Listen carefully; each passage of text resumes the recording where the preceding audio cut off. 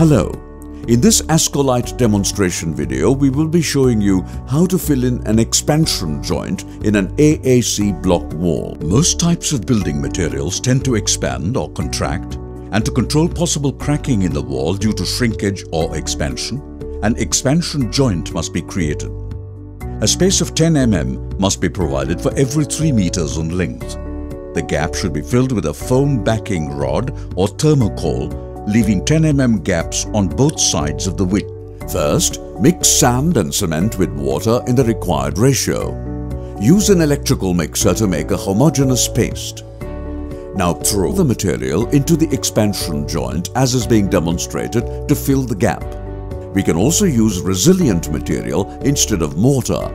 In that case, apply lean mortar or resilient mortar directly into the expansion joint to fill the gap as we are doing here. That's it, the gap is gone.